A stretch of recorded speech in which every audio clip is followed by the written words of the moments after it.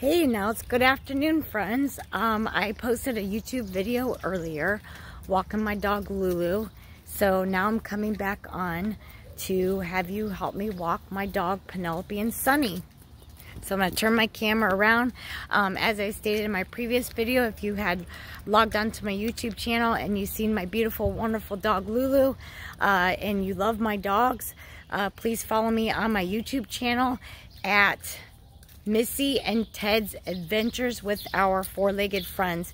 Click the bell so that you receive any new content that I post regarding my wonderful, beautiful 4 fur babies. So we are out for a walk. I took my dog Lulu for a walk earlier today because she is a beagle boxer and she's a little on the chunky side, so she gets overheated quickly. So I took her for a walk earlier this morning. It was probably about 8 o'clock this morning, so that she gets her exercise in. I try to exercise my dogs on a daily basis as much as possible. Same for myself, to keep my my stamina up and get my exercise, because I am a gastric bypass patient, 2.5 years post-op. So I try to exercise and walk as much as possible. My dogs Sonny and Penelope are 2 smaller dogs. They do get cold easily. It is a hot day out today. It's headed near 90 today. It's still early enough where they'll be okay on their walk. I did give them a bunch of water prior to leaving. So here's a tip when I'm walking these 2 little babies or any of your pets. Make sure they're good and watered. They had their breakfast, so they're good and plenished. I'm not going on a very long walk today just due to the nature of the humidity today. I am in Ohio. If you follow me on my YouTube channel and watch some of my previous videos, I am in Ohio. Our weather can be shoddy at times, but this week it's been in the 90s. So I try to walk my dogs early, and then in the evening, either right before dinner or right after dinner, we'll take all 4 of our dogs for a evening walk when it's cooler. A lot of times when it gets this humid, we put our dogs in the pool, and then in the evening after they're cooled off, then we take them for a walk. But they had plenty of water, and when we get back, they'll get some more water and treats, and then I have the air conditioner on in my home, so they'll be able to get cooled off. But they were already shivering, so I figured I'd go ahead and take them out for a nice walk to enjoy this beautiful, gorgeous day. So you'll hear my voice throughout the walk, just to give you a history on these dogs. And then you'll hear my voice, but you'll see my cute little dogs. So the dog on the left, his name is Sonny. He's a Chihuahua. He is a mixed breed. We're unsure on what the mix is. So just a little bit of a history. We adopted him from Angels Rescue at the Cleveland Browns training camp. They were unsure of his mix, but he's definitely a Chihuahua. He is the most lovable dog you can ever have. He's a mommy's boy. I will tell you that. Anytime mommy's out of sight, he cries, he looks for me, he follows me. So he's definitely a mommy's boy. He loves daddy, but he'll give daddy kisses and love, but he'll jump right back on mommy's lap, or if mommy gets up to use the potty or cook or cleaning or just doing some laundry, just out of his sight, he has to look for me. Now he will go to daddy, but as soon as mommy comes back, then he's right back there. And this is Penelope. She was a rescue dog as well. Now the family that I adopted her from, they had to give her up because they had children, and Penelope's really skittish around children. She doesn't hate them, she just gets very skittish and nervous around them. When I first adopted her from this family, the reason that they had to give her up, they didn't want to give her up, they loved her. But one of the reasons why they gave her up is because they had small children at the time, and they were unable to have her in the home because the children always wanted to pick up Penelope and play with her.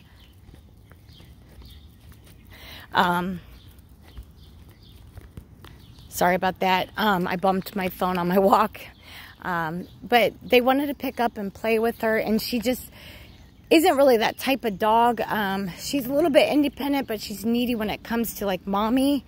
But for children, she's just not built that way. She, like Sonny is the same way.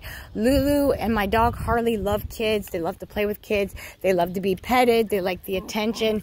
These guys are a little bit skittish. You have to take your time with them and be gentle with them. They see another dog, so I'm gonna have to get them past this dog. All right, babies.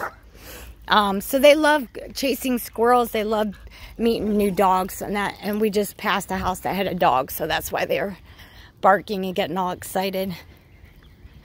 So with Penelope, the first dog here on the left, they gave her up just for the reasons of like the children just wanted to play with her and pick her up and hold her, and she just isn't that type of dog. She is a mommy's girl. She's another one that's like Sonny. They love being by mommy. So with my other dog that you've seen in my previous video, Lulu, if you're following my YouTube channel and you caught that video, she's independent and Harley's independent. They do like petted, they do like the attention, but they get their attention and then they just go on about their day, where these guys want to be attached to mommy at the hip. So these are the two that I mentioned in that video that like to be attached to mommy, and it's hard to get up and do anything because they want to follow me throughout the house, and sometimes they get bored and they go down and lay on the couch. They keep getting out of camera sight, so until they stay in the camera, uh-oh, you got a branch on you, baby. Then I'll turn the camera back around on these cute little guys. But yeah, so Penelope, previous to that family that I adopted her from, we are unsure where they got her from. I don't know if they rescued her. I believe she was a rescue dog, so she's a rescue on a rescue. So we try to rescue all of our dogs that we have. We have 4 dogs and all rescues. So Penelope, we think, was abused by a man or a male, or some kind of male figure. We're unsure of that, but she was very, very skittish around men. So the lovely family that we adopted her from did let us know about being skittish around the children and why they were adopting her out. The other thing is that she had a hard time being around any man or any male figure. So she didn't like to be next to them. She didn't like to be petted by them. So she was so attached to me when we first adopted her. Anytime I got up and used the restroom or just left the room, she was right at my feet, like literally in between my feet. Sometimes I tripped over in between my feet and followed me everywhere. So over a period of time, with my husband slowly working with her and myself, she did become a little bit of a daddy's girl. She loves her daddy now. She has no problem with daddy. Now we are working with her, so any man or male that comes into our home or by her, we let them know ahead of time that she may growl, she may skid away. We don't know if she would nip at them. It just depends upon how threatening they feel. I did have an incident where my friend, she didn't do it on purpose. It's an instinct of hers. I'm not sure my dogs are cute little dogs, but Penelope, the spotted dog here, there was an incident where I had my friends over. They were enjoying our pool, and they're going to be going in and out of the camera, so I apologize if you just see some sidewalk. He approached her from behind, but he wasn't going to pet her or pick her up. He was just getting out of the pool. Approached her from behind. She got scared. Her instinct of the man, a male figure, kicked in, and she nipped him on the ankle a little bit, but she didn't mean it. We explained to our friend, we're so sorry, and I mean, he understood. He was very understanding when we apologized and stuff, and you know, everything's good. But we've been working with her for years now on getting them, you know, acclimated to other people, children, things like that. But especially her, we had to acclimate her to feel comfortable around men. So my husband, she feels really comfortable around. But it depends upon the type of male that approaches her. We have 2 male friends that she barks at, growls at, and has nipped at. So we have to be careful, and we have to warn people, step back, because we're unsure on, you know, whether she's going to like them or not. So if they want to pet her, we just don't allow it. We just say no. But if they want to, we have to warn them, you know, just be careful. Now, she don't bite. She just nips because it's an instinct, because for whatever reason, prior to the family that we adopted her from, come on babies, they like to sniff, we feel that she was abused by some type of male. So on a couple of our male friends, there's only 2 of the male friends that come around that she's very, very skittish around and that growls. And the only thing that we see in common is tattoos. So we're wondering if the person that had abused her had tattoos. There's some distinctive markings on certain men that she notices, and that gives us an indication that it's a possibility that that was the type of person that abused her. Now, we've been working on her since we got her. She's also 5 years old. Sonny's also 5 years old. We just got all of our dogs except for Harley. Harley's only 8 months old. We got him last September. He was only 4 weeks old at the time. So he's getting ready to turn 9 months. But we've been working with her for years. We got her in 2018. She was already a year old. We got Sonny at the Cleveland Browns training camp, and he was already a year old, and this was 2018 as well. So we got Lulu, Penelope, Sonny, and then Harley in that order. So Sonny's a good boy. He goes to anybody, lets anybody pet him. He'll let you know if he's a little skittish. He does not bite. He shies away. But if you put your hand down, let him sniff, then he'll let you. And then Penelope, if we're holding her, she'll let people pet her, such as our friend that she nipped at when he got out of the pool. But it was just because if you go to pet her from the behind, she'll jump. That's a very indication that she was more than likely abused as a pup. And I don't like to think about that. It breaks my heart. It makes me want to cry. Come on, babies. But the family that we adopted them from loved her. They tried to work on her as best as possible, but they both worked, and they just had a hard time you know, getting her to the point where she was comfortable around men. So my husband and I had more time, and we were able to work with her. So if we take her to like Lowe's or to get ice cream or out in public, she'll let some men pet her, but it just depends on their demeanor, their attitude, their presence, if they have any tattoos or distinctive markings. So we look for that, and we tell them just to proceed with caution and careful. But she's been doing much, much better. We were at Lowe's a couple weeks ago, and a gentleman had bent down and started to pet her. We were actually in the checkout line, so like we were trying to pay attention to checking out and didn't realize he did that. She allowed him to pet her just fine. She actually approached him on her own to let him pet her. Sonny was with her. They're usually with each other, so that's why I walked them together. Harley was out this morning playing for a little bit.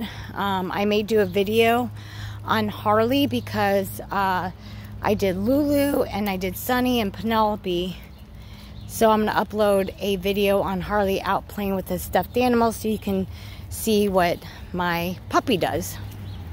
So if you want to follow my YouTube video for more of these cute videos and just some demographic background on my pups to get to know them. That's what these videos are mainly for. I'm taking them for a walk and just giving you some demographics and background on my puppies, so whenever I upload new content with them, then you already know their names and know who they are, how they were adopted, and how they became to be in our lives and part of our family. And Harley, he's still a pup. He's 8 months old. He's very active. He loves his stuffed animals and his toys, but that will be a separate video from this.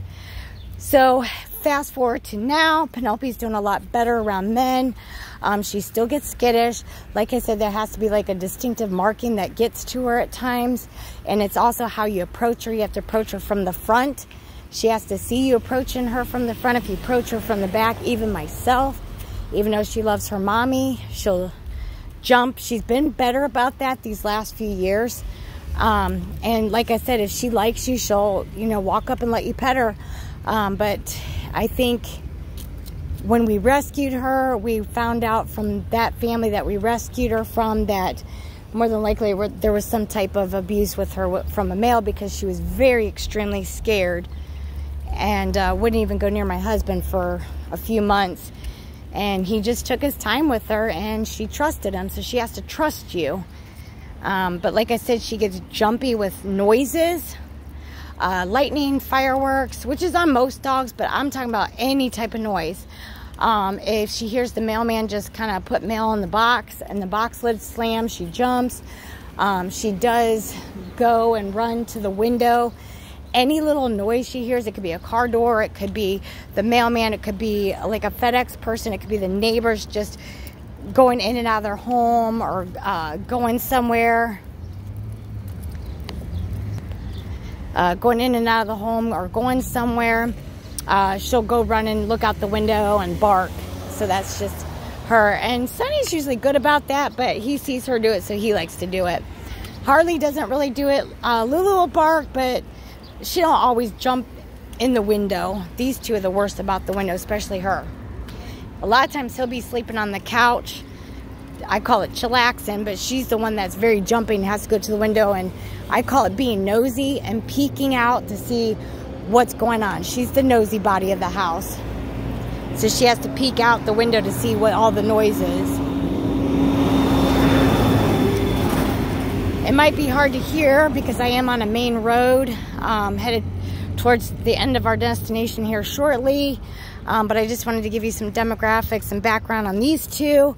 The last video I will upload the demographics and background on is Harley. It's hard to do that when you guys can't see him in the video, so I'm going to go home and let him out and let him play. Let these guys cool off and get some water and treats and lay down. And I'm going to let Harley out for a little while to let him out and play, and then I can do a video on him. But these guys, they go bye-byes a lot. They're easier to handle. They're smaller dogs.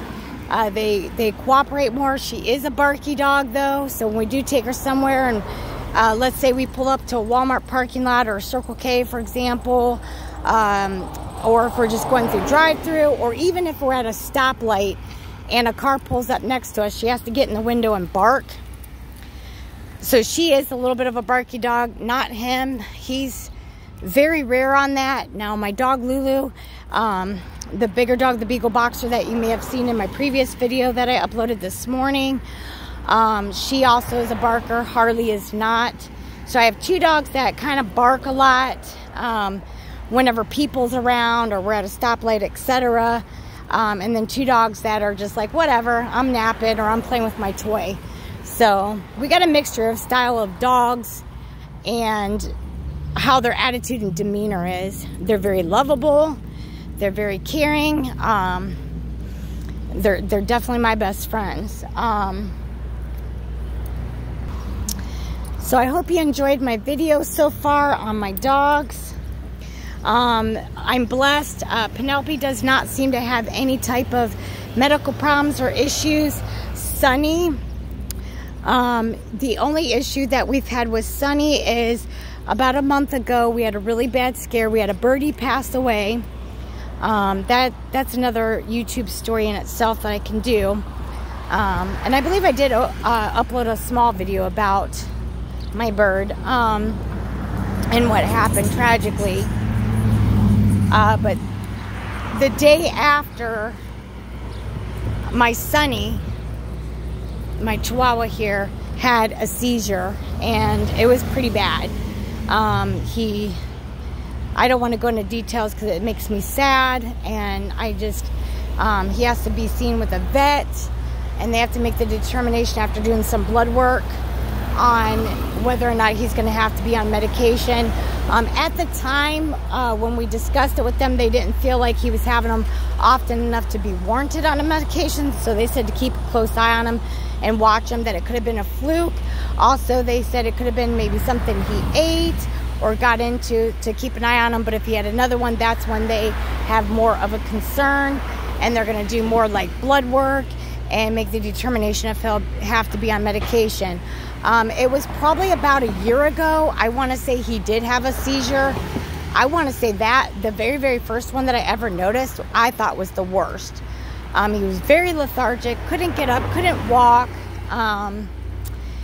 didn't have any energy. He did bounce back the next day, and he was sunny again, and then we didn't see anything until just about a month ago. So the vet, you know, is concerned, obviously, because it's a dog, and you got to wonder why they're having seizures. But I believe, from my understanding from the vet, that Chihuahuas can be prone to that, and we just have to keep an eye out for them, and that's what we're doing at the moment. But if that ever occurs again, we will definitely get him in. Now, it's a possibility that he might have had mini ones, but I haven't really noticed, except for the bigger ones. It was a concerning one. She and Harley are probably about the healthiest. In my previous video, I talked about Lulu having the bladder stones. His is just the seizures. Other than that, he's pretty healthy, and they're both very active, as you can see.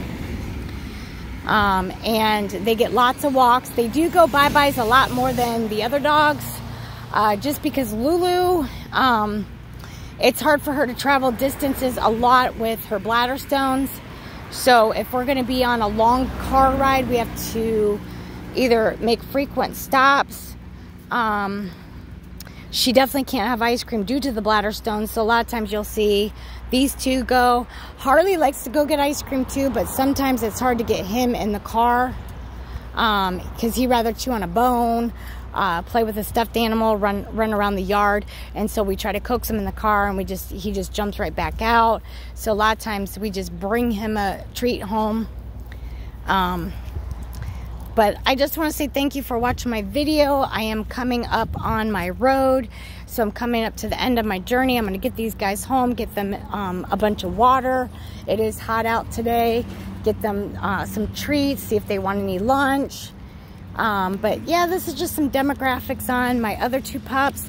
The last one, my fourth pup, is Harley. So stay tuned and follow my next YouTube video, hopefully today, on Harley. Just to give you some demographics. The reason for these videos is to give you guys an idea of my dogs, their demeanor, attitude, personality.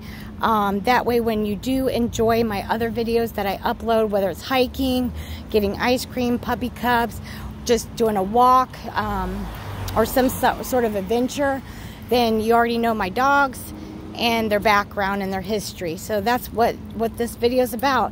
Thank you for watching. Thank you for joining.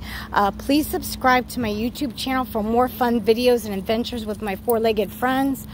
I have 4 pups. I love them very much. They get spoiled. I can't tell you how much, like Easter and Christmas, they totally get spoiled by Easter Bunny and Santa Claus. We just love them so much. They bring so much joy, peace, and happiness into our lives. I do suffer from depression and anxiety really bad, and they most definitely help with that. So please subscribe. I hope you enjoyed this video. I hope you enjoy all of my videos. It is at Missy and Ted's Adventures with Our Four-Legged Friends. Click the bell, The bell just notifies you any new content that's posted. So if you're interested in watching, that's wonderful. Please like and comment. Let me know if you'd like to see anything specific with them. Feel free to ask me any questions. I'm open to anything. Yeah, thank you so much and have a great day, everybody.